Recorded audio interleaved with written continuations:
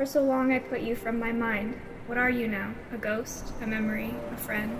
For so long I kept you at the edge of my heart, as if I told you to wait on the welcome mat but not come in. I'm still preparing the house, still preparing my heart for you.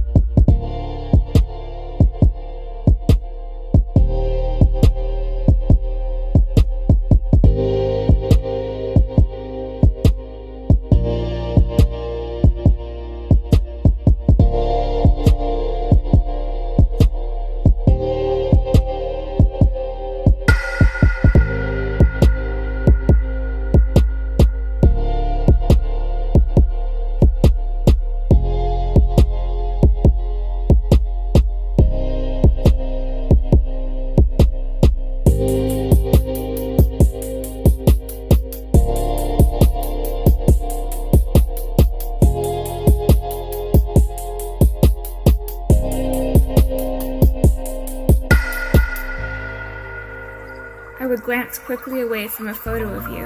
If I happened to hear your voice, I would feel strange.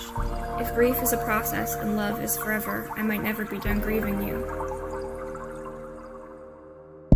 And then the time came when I could see your smile, and smile as well, because yes, you had lived. It was easy to open the door to my heart. You walked quickly inside like you knew you belonged. I greeted you shyly, but you made yourself at home.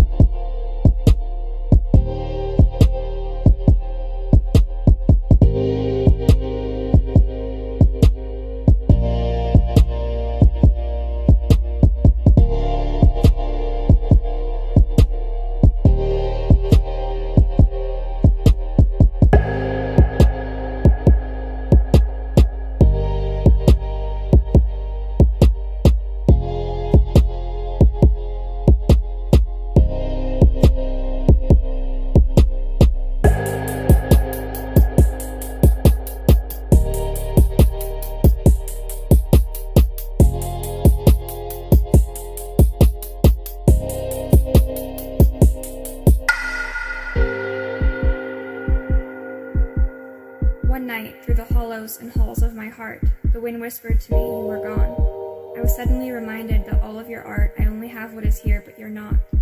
I was angry at myself and at you that I let you take rent of my soul. The pain you were in, I've been there myself, and I thought I understood, but it hurts anyway, to know that you saved so many, myself included, but none of us could ever save you.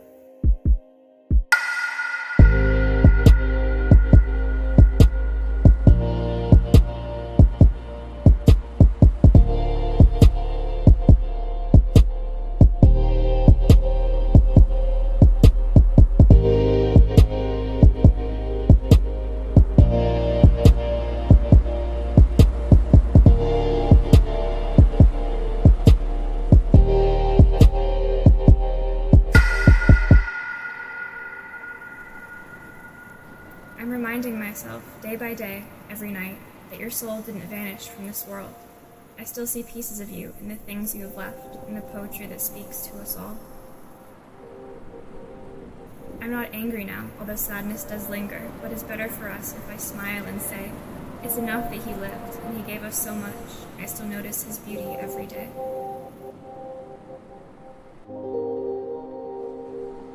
If I ever forget where to look for you, or if one day I wander too far, I swear I'll notice your soul in the art of this world, because art is true.